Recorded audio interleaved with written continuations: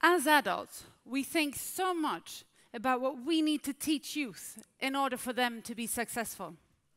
However, I think that we've reached a time in evolution where it may be around what youth need to teach us in order for us to be successful. Now, this may sound slightly disruptive, but I think there are 3 areas where we can learn from youth, and in particular Generation Z, in order to thrive in the new world of work. The areas I'm thinking of are within 1, gaining autonomy, 2, making learning a living, and 3, leading with technology. Around the first area, which will be around gaining autonomy, I'd like to start with some research. So did you know that actually 7 out of 10 40-year-olds in Sweden have stated that they are bored and unmotivated at work? Now, there may be multiple reasons behind this, but the fact still remains that 70% is a very high number. And at the same time, the stress levels in the Western world have never been this high. To manage life, we literally read books from Arianna Huffington, remembering how to sleep. We study articles, YouTubes, TED Talks, everything we can match in order to see how we can optimize nutrition and exercise to get the most out of this machinery we call the body in order to deliver as much as we can to working life. It doesn't really make sense. So discussing this and many other work-related topics with my teenagers at home, their input to me was quite clear. They said, "You know, Mum, your generation have done a great job for us. You've made it equally possible for men and women to have a great career, a great development, to be equally independent, to be home as parents, if we want to. But for our generation, we would like to have a little bit more autonomy in life, a little bit more flexibility." And actually, this is, not surprisingly, but exactly what we've seen in recent studies done in Stockholm School of Economics, where 50% of the graduates are saying the same. They would like to have their own businesses because they would like to have a little bit more autonomy in life. With this, I think that maybe we may be, as adults, the last generation working as we do today. It's not like our kids are looking at us and thinking, "Wow, my mom, she seems so relaxed. She's so in the moment, so chill." They're not. And at the same time, the world of work is changing so rapidly. The gig economy, with the independent worker who will charge his or her expertise by the hour, the contract, or the project, it's already here. So what I think we can learn from youth is their determination on regaining autonomy of life.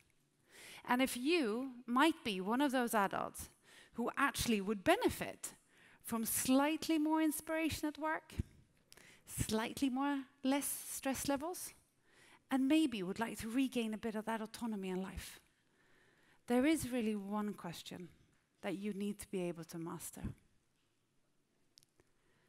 And that is, what would be your unique skill set that you would be inspired by, able to compete with, and charge highly for in the market of the independent worker? Now, talking of skill sets, that takes me quite well into the second area where I think we can learn from youth, which is around making learning a living. So I think there's a fundamental difference to how my generation 30 years ago were taught to learn and how children today are brought into learning. 96% of 5-year-olds today in Sweden have access to some kind of iPad or tablet. Now this means for these children growing up, to a large extent, games are free to use, free to download, and actually to no cost at all. Which is a very big difference to my generation. We had to walk over to a shop. You actually pick out one game, sometimes very expensive, and that game needed to be worthy of buying from the adult that was joining you for probably paying. The other significant difference is that when I grew up, I was absolutely dependent on another adult sitting down with me and teaching me how this game works. You know, the rules, the social interaction, how to develop. Whereas for kids today growing up, games are to a large extent highly interactive. Kids growing up in Generation Z are taught from the beginning to be both the student and the teacher to the same game. I would even argue that children today are not taught to learn anymore. They understand deeply that they need to own learning. It's on their own accountability in order to progress with anything in life. And you know, this just continues as they grow older. If I look to our oldest daughter, who's in her 20s now, also born in the Generation Z though, between 1995 and 2010, her learning curve to snowboarding, you know, it started weeks in advance of us even hitting the mountains. She was literally like standing on her bed, fully geared up, boots, board, trying the iPad, you know, chatting with an instructor, anything to get mentally prepared, physically prepared. So when we hit the slopes a few weeks later, the only thing that she hadn't practiced was literally with snow beneath her board. And I think that we as adults, we need to learn from youth in order to progress with everyday and continuous learning, in order to stay relevant in the market. On the topic of continuous learning, we need to see it as a path in life that follows all the time, rather than an on-off experience where we would study at university at the 20-25 and maybe take an MBA at 40-45. We need to see learning as a continuous path in life. An example would be, if you would be in marketing and you would have missed continuous learning the last couple of years, you probably would have missed digital marketing. Now, digital marketing was one of the most searched for skills in 2016 on LinkedIn last year. 38% of all of our members in Sweden that had digital marketing on their profile actually changed jobs last year. And what's the underlining message here is that the skills that are most in demand today, they weren't even invented 7-8 years ago. And the skills that will be most in demand in 7-8 years from now, they probably aren't even invented yet. So the only way to ensure that you are relevant is to adopt an everyday learning process. Make it your executive decision about your future. Now, the easiest way I know to motivate myself to putting off that time into everyday learning is actually by envisioning myself as an individual contributor, as an independent worker is best way. So what would you need to learn today, tomorrow, and in 3 years' time in order to stay relevant to the company paying your bills? But then I would also challenge all of you that actually are fixed-term employees to do the same. So what would you need to learn in order to stay relevant to the company or the manager approving your salary every month? Both today, tomorrow, and in 3 years' time. Because we need to remember that out there, the competition in just a few years' time will be Generation Z, who will be born, a generation that was born with an iPad at hand, who will be determined to regain autonomy of life. But where learning for them is just second to nature. Now, learning will be a big part of the new world of work. Another big part will be technology. Now, this will take me very well into the third part, where I think we can learn from youth, which is around leading with technology. So what really is the new world of work? Well, we predict that probably millions and millions of jobs over the globe will be changed, transformed. Some will even be displaced. We think that technology will be a big part of this world. Artificial intelligence, machine learning, robotics. It will be there either we like it or not. And I think what we can learn from youth is their way of naturally embracing technology and presuming that it was just there to make us better. I'll give you an example from my family again, of my son. So we have 4 children, we have 1 son. He's 10 years old. He loves maths. He loves science. He's going to be the next great football player of this world. He really hates essay writing. Like, his hand cramps.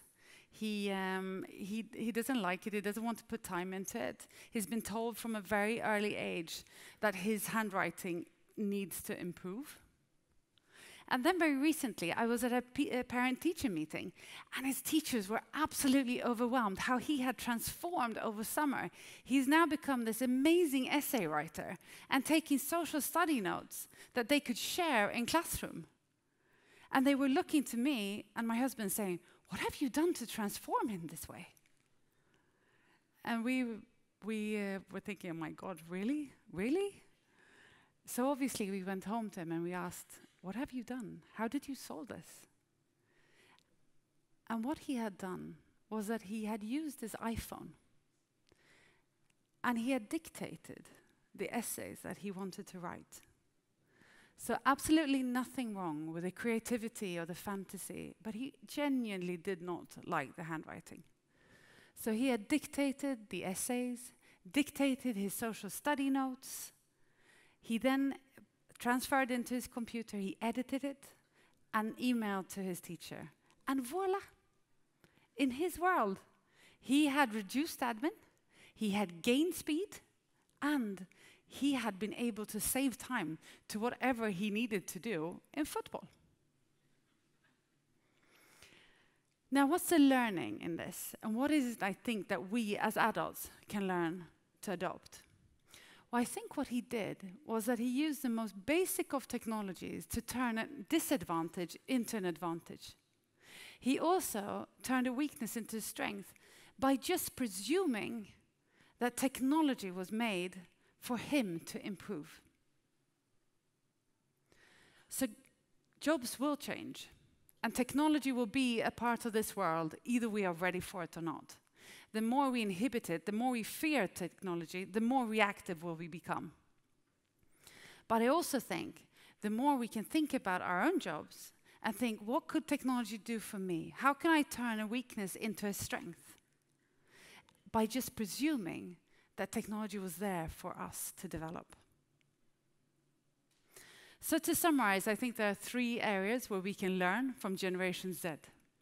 The first is within gaining autonomy. And the key question there that we need to be able to answer is, what would be that skill set that you would be inspired by, but also able to compete with and charge highly for in the new world of work? The second area is that we need to start to see learning as a continuous process in life, just like youth do. And the easiest way to do this is by envisioning yourself as an independent worker. What do you need to learn today, tomorrow, and in 3 years' time in order to stay relevant to the company or the manager approving your bills or salary? The third area is within leading with technology. So jobs will change. Technology will be a part of this world, either we are ready for it or not. What are the disadvantages or weaknesses that you can turn into strengths if you start to presume that technology was just there to make you better? Because I think the key thing to remember in this is that the new world of work is changing. And Generation Z will be soon stepping out fully into the new market. And they will be so focused on regaining autonomy in life. They are born from the age of an iPad, where learning is just second to nature. And they will be presuming from start that technology was only there to make them individually the next rock star of their generation. Thank you.